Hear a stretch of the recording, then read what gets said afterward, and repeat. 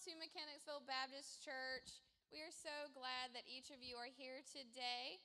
If we have any first-time visitors, please put your hand in the air so we can have an usher bring you an information card.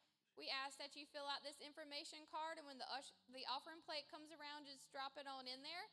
There may also be some information cards on the chair in front of you. Some of them are brightly colored, so if you want to get ahead, then you can also use those and fill them out. Tonight, our services start at 4 p.m. with the prayer closet, and 5 p.m. we will have our evening worship service. This service includes great music and good word, so please make plans to come out and join us this evening. Wednesday evening services starts at 6 p.m.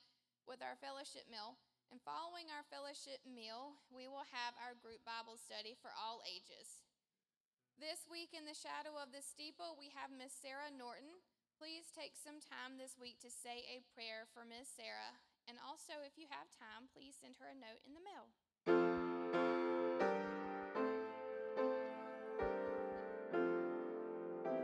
I've been working on that song. Did you know Beethoven wrote that song? That's why it's taking me. I've only got 4 bars so far, but I'm confident I'm going to get the rest of it. So can I say something? Yeah, I think so. Okay. Happy anniversary, Franny and Drew. How many? I was there. I remember the day. Happy birthday to Aubrey, who I hope is enjoying herself somewhere. I miss her. And happy birthday to Melina and to Noah. And since my fingers are warmed up, can we sing happy birthday? You didn't read the right one. You got 3 other birthdays on there. What? I hand wrote them on the side. Oh, Mister. No. Where's the one at? We have David Singleton on the 20th. Okay. C.J. Norton on the 20th, and Everett Clark on the 21st. Oh, funny. I'm sorry. So all of y'all, here we go. Lots of August birthdays. Happy birthday to you. Happy birthday to you.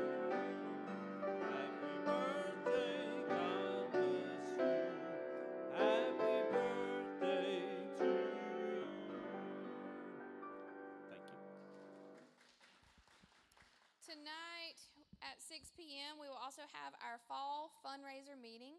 We have some very important information to discuss, so if you are able to help, please be sure to attend this meeting. And I'm going to hand it over to Miss Renee. Good morning. Grace Moments is sponsoring a trip to the movies Saturday. We're going to see The Forge, the new Kendrick Brothers movie. Priscilla Shire's in it. It's going to be really good. The cost is $14.57 for the 11 o'clock showing. If you want to give me the money, PayPal it to me, Venmo. Do not Cash App it to me. I'm in Cash App jail. I would be glad to get all the seats together. After the movie, we're planning to go eat Mexican for lunch. We would love to have anybody that wants to come go with us. And we've invited husbands to go along if they would like. Thank you. Do we have any other announcements from the congregation? All right. If you guys will stand and worship with us this morning.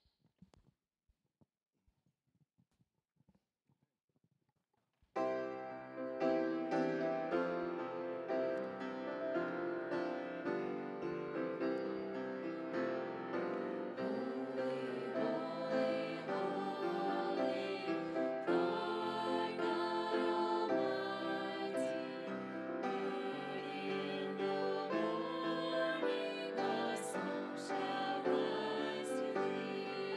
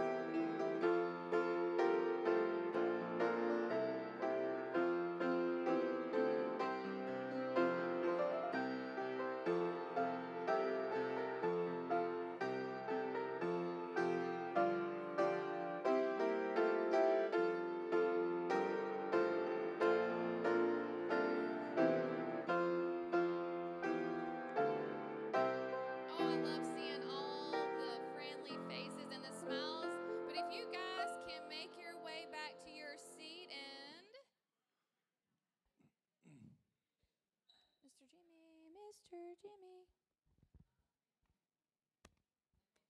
Okay.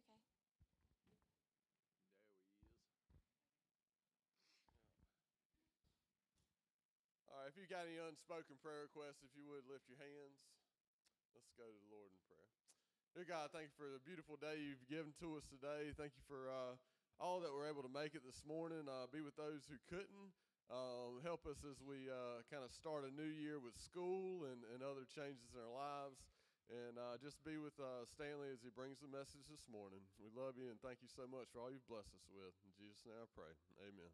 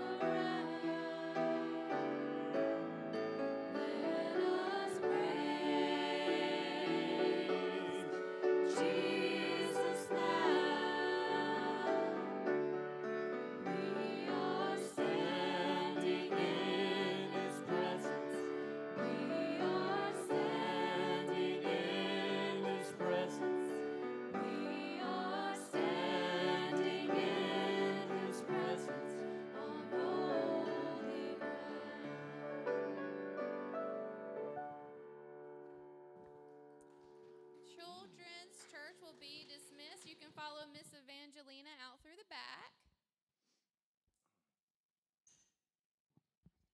If you would like to keep on standing with us and sing this next song with us.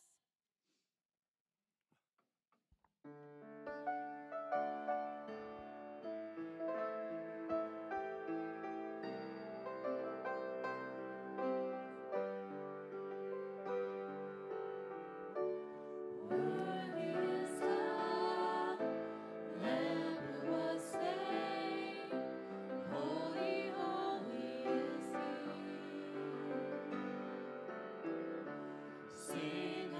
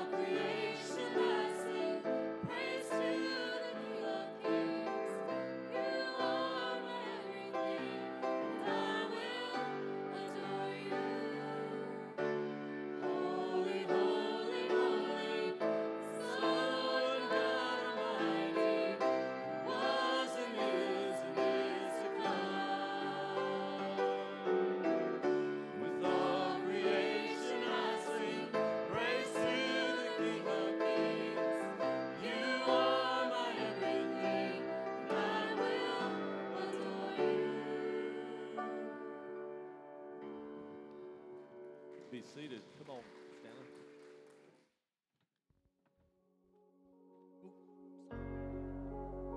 You can stand and join us. I Stand forgot we have one. more song. Sorry.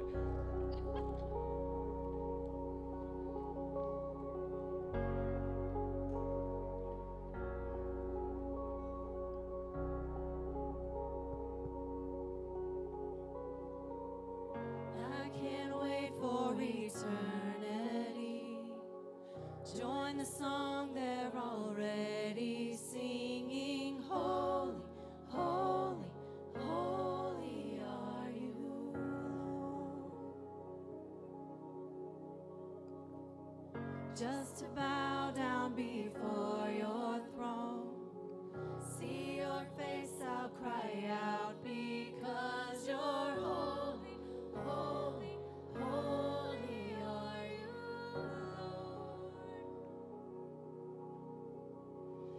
Jesus, King of kings. Jesus, Majesty.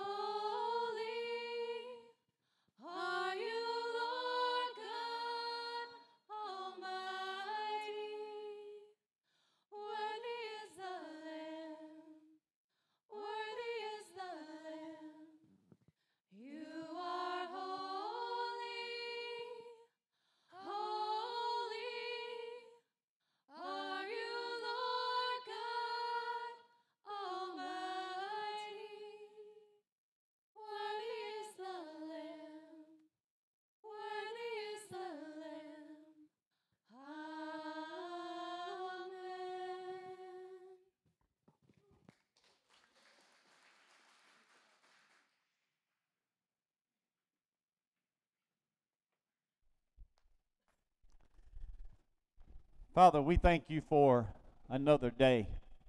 Lord, we thank you for the opportunity to be in your house, Lord. We thank you for worship. We thank you for praise.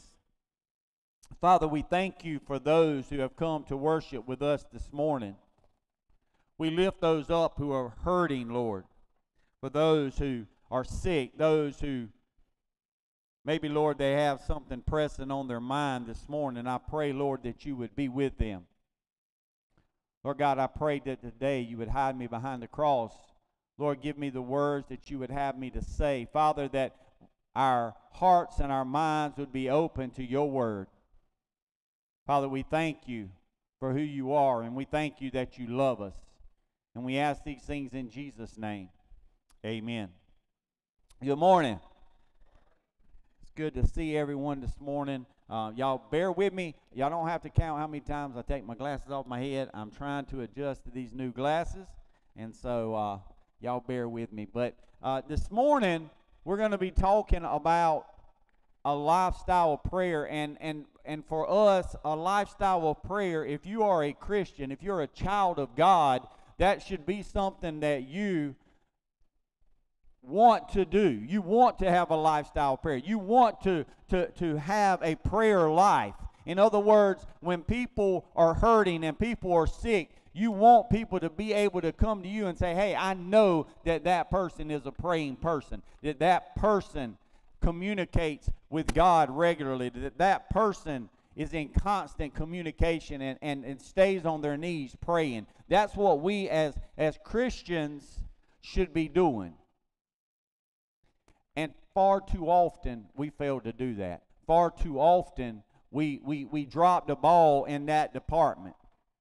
I think probably last year sometime we were in the book of James, but as we begin the new church year, for those of you that have been in church long enough, y'all know that in September we vote new people into Sunday school classes and things of that nature. And so I could not think of a better time to have a service that revolved around prayer, because anytime we put people in positions, it needs to be bathed in prayer. It doesn't need to be just appoint this person here because they like kids. Well, that person needs to be prayed over. Is that where God wants that person to be? And that goes with every other department that we have. And so I think that it would do us well to make sure that as we are preparing for the upcoming church year, that we are in a state of prayer. So what is prayer? Well, Wayne Spear, in his book Talking to God, says human language that is addressed to God. It is the means by which we express the affections, needs, and desires that arise from our relationship with God. It is our way that we express our gratitude, our worship, our adoration, our pain, our needs, our wants, our worries. It is the primary way that we communicate with God. I think that's a very good definition. As I was studying, I read this story. Most of y'all, well, at least the older ones, remember Paul Harvey. Paul Harvey wrote a story about this mom who went to the grocery store with her 3-year-old. And she told him before they went into the grocery store, listen, we don't have the money. Don't even ask for cookies. And so as they went in the grocery store, everything was going well. She set him in the grocery cart, and as they began to shop, lo and behold, they found themselves on the cookie aisle. And as they shopped, he could not help himself, and he stood up and he said, can I please have some cookies? And she said, I've already told you we're not going through this. We can't afford cookies. We're not getting cookies. And so she kept shopping, and after she got to the end of the store, she realized that she forgot something, and so she went back, and guess where that item was at? On the cookie aisle. And so the little boy said, well, here's my chance. I get a do-over. And so he stood up in his shopping cart, and he said, can I please have some cookies? And she said, son, I've already told you, we're not getting cookies. Stop asking. And so as she wheeled the shopping cart towards the front, the little boy looked around and he realized that the opportunity that he had to get cookies was coming to an end.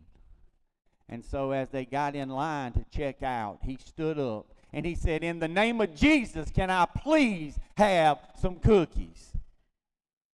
And everybody looked around and they kind of laughed and they applauded and they cheered. And that little boy walked out of there with 23 boxes of cookies. You know, if only we were so bold in our prayers, amen? If only we were so bold when we approach the throne of grace. Every one of us should be in prayer daily, not just once a week when we come to prayer closet, or not just, when things are not going well. That's not when we pray. We should be praying constantly. Surveys have found that Americans understand and believe the value of prayer. Matter of fact, it says that 9 out of 10 Americans pray. That's unique. Now, I don't know where some of those prayers are going, but 9 out of 10 are praying. A Gallup poll in 1994, which that seems like a long time ago to me now, but said that 94% of those who prayed regularly believed that God answered prayers. I would hope that we believe God answered prayers. Amen? And a guy named by the name of Andy Greeley surveyed atheists and agnostics and found that 1 out of 5 of them prayed. So people, it is human nature to pray. Now, unfortunately, we have many that their prayer is directed in the wrong place. Amen? And so we need to make sure that we help people in that area. We need to make sure that they understand where prayer needs to be directed, and that is only to Almighty God through Jesus Christ. So today, what I would like us to look at is I would like for us to look at how we as Christians can have a lifestyle of prayer. If you have your Bibles, we are in the book of James, chapter 5. James chapter 5, we'll start in verse 13. It says, "Is anyone among you suffering? Let him pray. Is anyone cheerful? Let him sing psalms. Is anyone among you sick? Let him call for the elders of the church and let them pray over him, anointing him with oil in the name of the Lord. And the prayer of faith will save the sick, and the Lord will raise him up, and if he has committed sins, he will be forgiven. Confess your trespasses to one another, and pray for one another, that you may be healed. The effective, fervent prayer of a righteous man avails much. Elijah was a man with a nature like ours, and he prayed earnestly that it would not rain, and it did not rain on the land for 3 years and 6 months. And he prayed again, and the heaven gave rain, and the earth produced its fruits." You know, the book of James is a practical book. It was written at a time where Christians were living in a pagan world. And James, he wanted to teach people who possessed poor understanding of things like faith and wisdom and morality and prayer. They didn't really have a good grasp of these things. And so James was teaching them, and he inspired them with his teachings. And in this particular case, he gives them several situations as to which that they should be praying. Today, I would like to talk about 5 of those situations. The first, James says that we are to pray during times of suffering. In the first half of verse 13, it says, "Is anyone among you suffering? Let him pray." You know, far too often people believe that Christians are exempt from suffering. People believe that, well, if I accept Jesus, then I'm not going to have to suffer anymore, but that is not necessarily the case. Amen. Everybody in here can attest to that. What we need to understand is that our true promises from God are meant for eternity, not for this lifetime. As a matter of fact, in 2 Timothy 3:12, he actually promises the opposite. He promises that as Christians, we'll be persecuted. We're going to be persecuted. James knew this, and he calls for us to pray when suffering comes our way. I dare to say that many of us, the only time we do pray is when we're suffering. How often is it that we ask people to pray for us because we're sick? We're praying for us because somebody in the family is going through something. Maybe that's the reason that you go through so many storms in your life. Maybe the reason that you're going through so many storms, thank you, brother. Maybe the reason that we're going through so many storms is because God is saying, well, the only time I ever have any communication with you is when you're going through a storm, so we're going to continue to allow you to go through these storms. Y'all don't get quiet on me.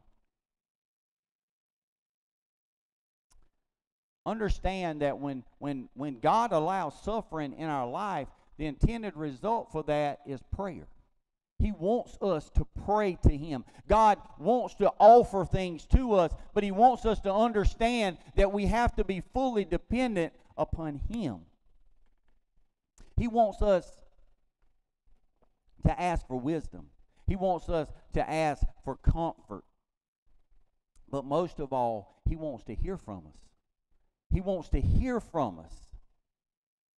Imagine if you were married and you never communicated with your spouse.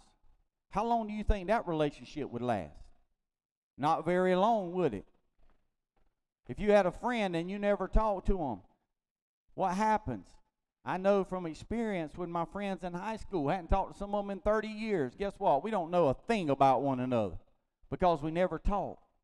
I don't know how God will respond to your prayers, but I do know this. He will respond. Amen. He will respond to your prayers. The second situation that James gives us is he tells us to pray during times of joy. Notice the rest of verse 13. It says, "Is anyone cheerful? Let him sing psalms." Now, let's be honest. Most of us don't have to be told to pray when we're suffering. If we're a Christian, if we're a child of God, and we're going through something, whether it be a sickness or a death or something in our family, we're going to pray. But when we're going through happiness, when we're going through joy, we oftentimes forget about that discipline of prayer. James calls his readers to praise God when they're cheerful. When you're happy, praise God. Did you know this? Praise, remember the definitions, communication with God, praise is a type of prayer. Praise is a type of prayer. Singing praise to God is a type of prayer. So for those of you, especially talking to my men, who sit there with your lip poked out while we're singing songs of praise, you're missing an opportunity to be blessed. You're missing an opportunity to talk to Almighty God.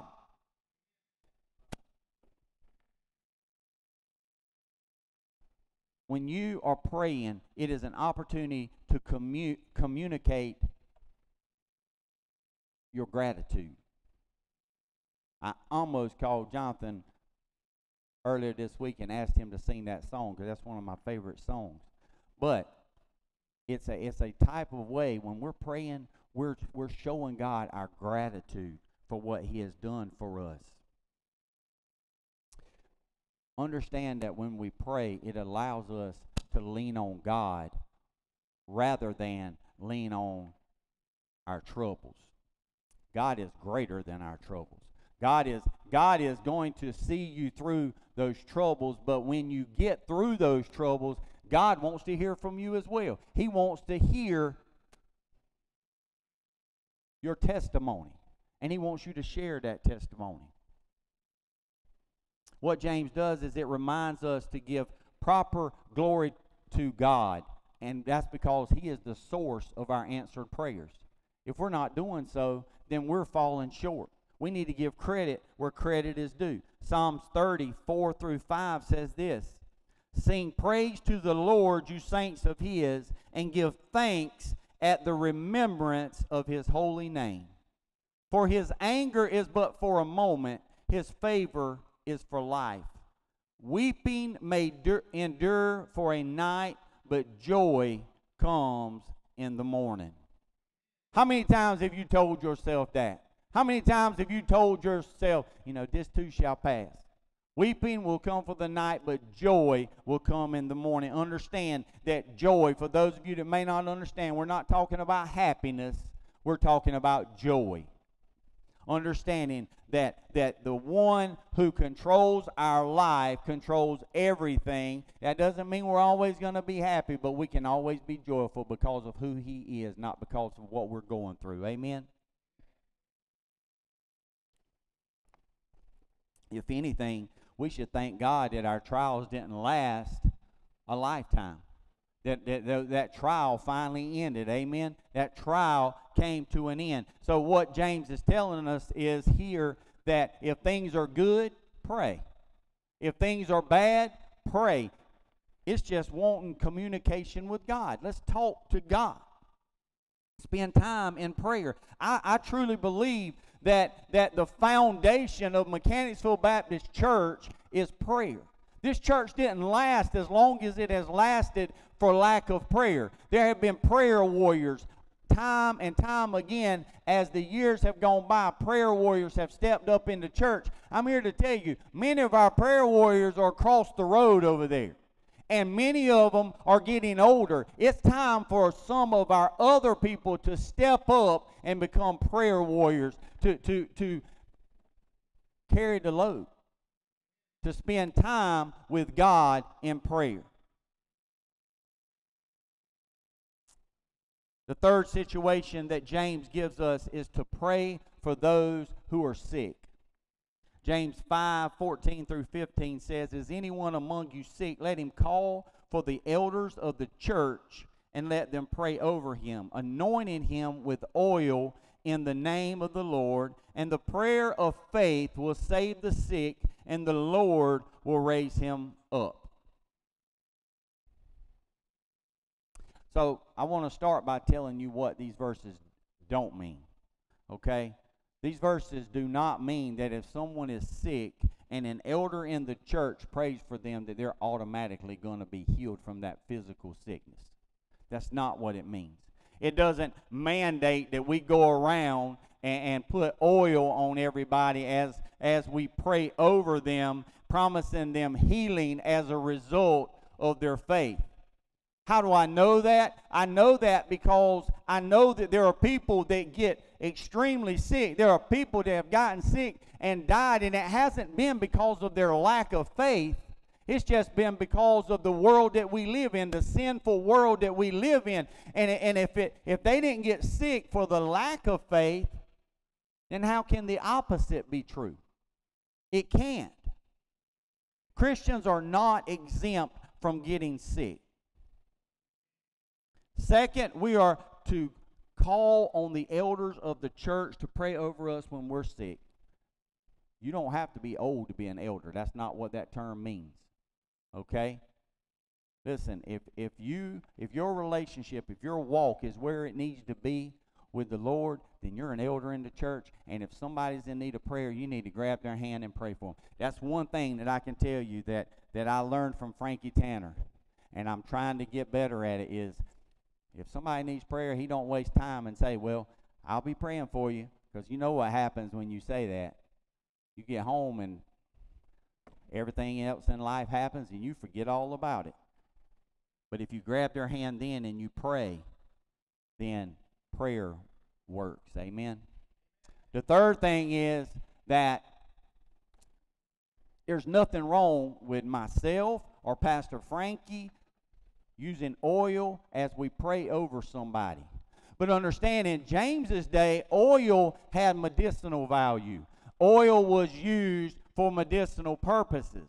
And so I'll tell you this, that if your prayer is not aimed in the right direction, if your prayer is not aimed to Almighty God, you can pour a bucket of Crisco on their head, but the oil is going to have zero effect on that person. That prayer has to be aimed in the right direction. There's no power in the oil. The power is into whom we're praying to. You know, we have an entire list. Matter of fact, I printed it last night that we put out.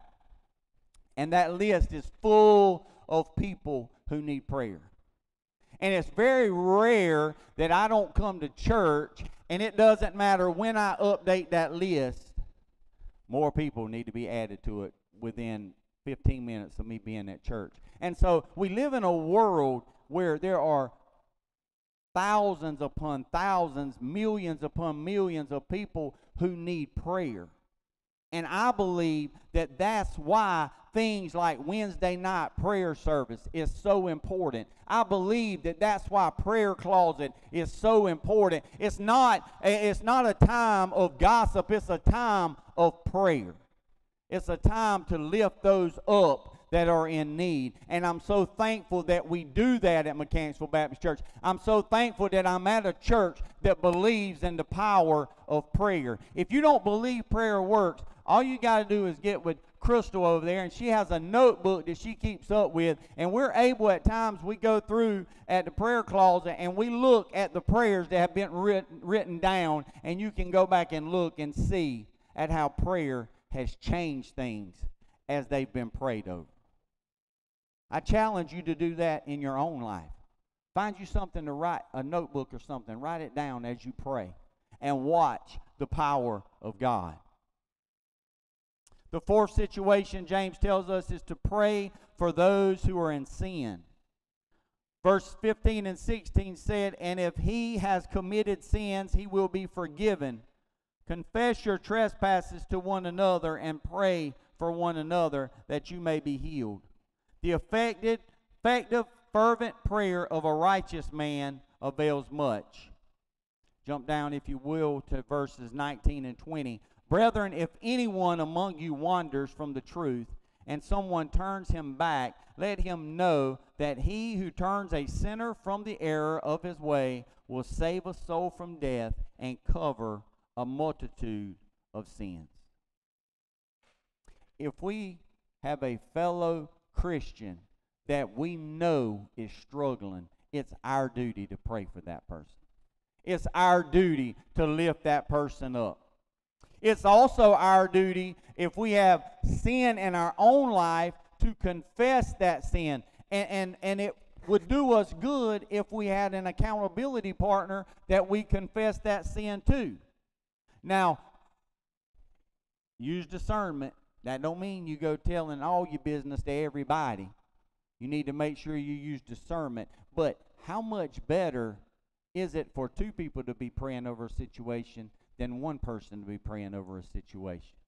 Maybe you can get a different perspective. But what James is telling us is that we need to pray for one another. We need to pray. Just because you're a Christian, just because you're saved, baptized, and you know you're going to heaven, doesn't mean that you're not going to stray from time to time. It doesn't mean that the world can't get out there and cause you to fall and stumble and go through things in your life. And so we need to be aware of that. As Christians, we need to be watching and praying for one another.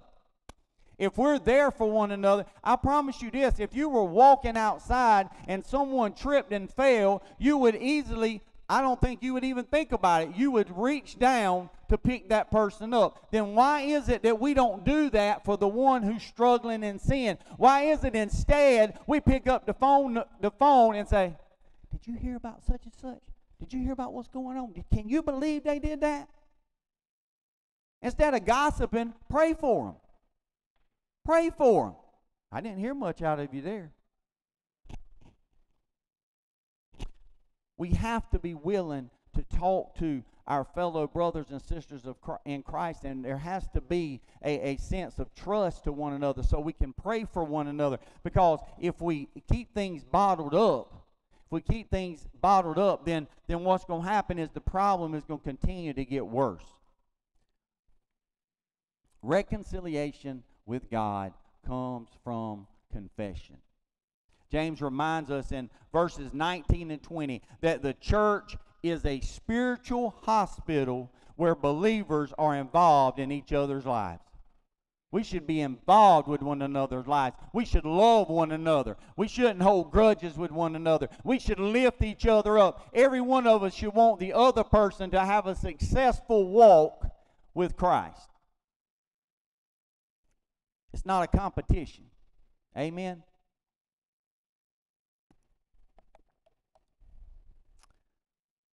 The final situation that James gives us is to pray because it works. Look back up with me, if you will, to verses 16 through 18. It says, the prayer of a righteous person has great power as it is working. Elijah was a man with a nature like ours, and he prayed fervently that it might not rain. And for 3 years and 6 months it did not rain on the earth. Then he prayed again, and the heaven gave rain, and the earth bore its fruit. Understand that all these situations that James gives to pray during is because he knows that prayer works. He knows that it changes people and it changes situations. How many times have we seen situations change because they have been prayed over? How many times have I gotten in the prayer closet and I've been able to scratch a name off the list because prayer worked, because that person was now doing better? And maybe we prayed for that person and we took that person off the list and we prayed over their family because they passed away. But if they were a child of God, then their prayer was answered because they were 100% fully and wholly healed. Amen? The prayer of a righteous person. What's a righteous person? Someone who walks with him by faith. That's what a righteous person is. Has a great working power. And then he gives us an illustration. He tells a story of Elijah. And when he tells this story, he talks about all the incredible accomplishments of Elijah, but he is telling a story of when Elijah announced judgment on Israel because they had strayed from God. If you want to read that entire story, you're welcome to. It's in 1 Kings verses 17 and 18. But because Elijah prayed, it didn't rain for 3.5 years. I had somebody tell me the other day after we went through that big drought that we went through, I might have saw a meme on Facebook, but they said, I don't know who prayed for the drought to end, but I wish they would pray for my bank account. Amen. We saw a bunch of rain out of that, did we not? But there's an important verse here that I don't want you to miss. That's great. That James did a great job of illustrating the power of prayer there. But there's a verse that I don't want you to miss, and that's verse 17. Verse 17 says Elijah was a man with a nature like ours. He was a human. He was a man. His power had prayer, but guess what? So does yours. Your power has prayer as well. Your prayer can cause a great movement as well. But we have to have faith and we have to be obedient to God.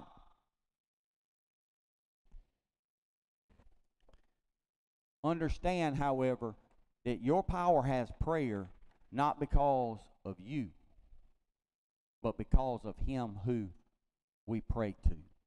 That's why our prayers have power. Because when we pray to Almighty God.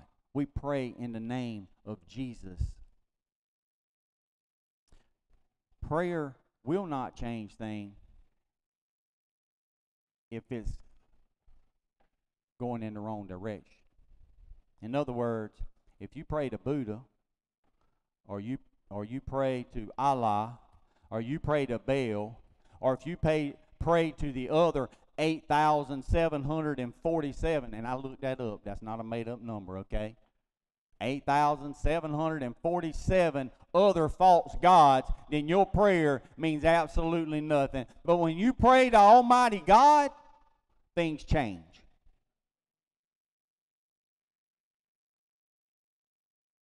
We pray because it works. Guys, we should be excited about this.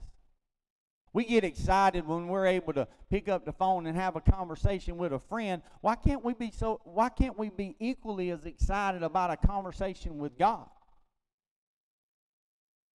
We need to be excited about that. We need to be excited that the creator of heaven and earth has opened up a way for us to communicate with him at any time at the drop of a hat.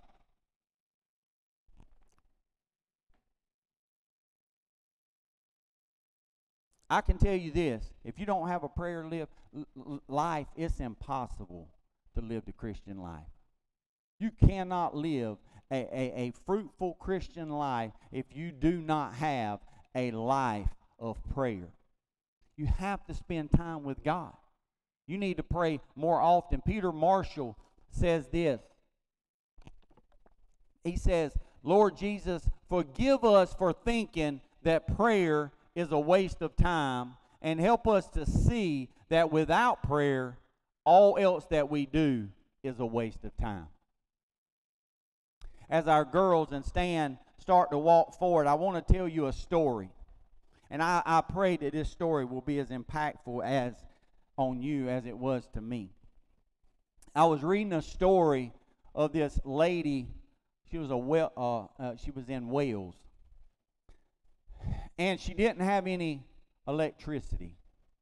And so she went to great expense to make sure that she had electricity. She went to great expense to make sure that the electric company knew where she lived. I'll be honest with you, as I was reading the story, Casey, I was thinking of your house and getting cable way off the road. And, they got to go way off the road. But she was needing power. She was needing electricity. And so she paid lots of money to have electricity run to her home. And after a few months, the electrical company started to notice that she hardly had any electrical bill. That would be nice, amen? They started to notice there was hardly any electricity being used. And so they sent someone out there to check her box, her meter box. And so as he looked at it, he noticed that everything was working properly. He walked in the house, he knocked on the door, and the lady opened the door, and he said, we can't help but notice that you're not using your electricity very often. Is everything okay? And she said, oh, yes. She said, we are satisfied. Everything is wonderful. She said, every night when the sun goes down, we turn the light switch on so that we can see how to light all the candles, and then we turn it back off. You say, well, Pastor, why are you telling us that story? Well, you see, that lady was connected to a power source that she wasn't taking advantage of. She was connected to a power source that could have helped her in life. Amen. She was connected to a power source that could have made her life better. How many of us as Christians are connected to a power source that we don't even use? How many of us understand that Almighty God is the most powerful source that we can go to, and too many times, instead of talking to Him and connecting with Him, we're going to a friend, or we're going to someone who can't help us in the least little bit? As we stand to sing, I want you to think about that story, and I want you to think about what would happen in your life if you truly realize the power source that you were connected to. If you truly took advantage of that source. If you truly took advantage of the opportunity to spend time with Almighty God. And maybe this morning you have no idea what I'm talking about. Well, I can tell you that if you give your life to Jesus, it'll be the greatest decision that you ever make. I'm here. Love to pray with you. Maybe you want to grab the hand of a friend or a loved one and you want to pray with them. Whatever your need is, this altar is open.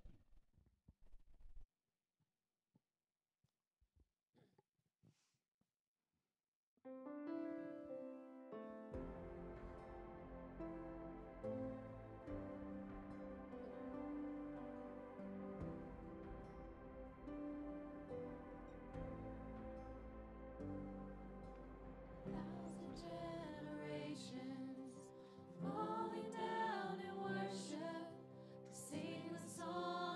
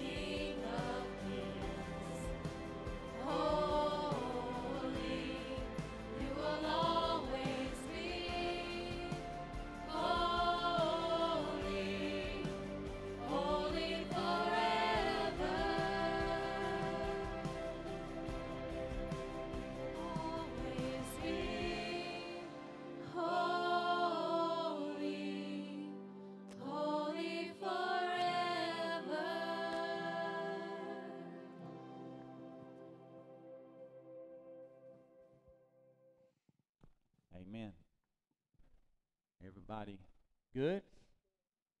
Amen. It's been a great morning. It's been good to see everyone. I pray that this week I would challenge you this week to work on your prayer life. Work on your time with God. Spend more time with Him. Just try it. Just try it. Maybe you say, well, I pray from time to time. No, I challenge you to pray daily. To pray daily. Write it down. Take a page out of Crystal's book. Write it down. Let's go to the Lord in prayer. Father, I thank you for this opportunity. I thank you, Lord, for each and every family that's here this morning. Lord, for those that are not here, we ask that you would bless them as well. Lord, I pray that every one of us would do what we could to strengthen our prayer life. Lord, I pray that this week, Lord, that we would pray for one another, that we would pray for those that are sick. I challenge each and every person in this room to grab a prayer sheet and pray over those names. Just give you the opportunity to work. Lord, I pray for this church, the upcoming events that are around the corner. I pray for them. We pray for the nominating committee as they begin to put people in place. Lord, I pray that you would put people in a place that would allow our church to grow and to glorify you. Father, we love you. We thank you for all the blessings that you give us each and every day. And we ask these things in Jesus' name.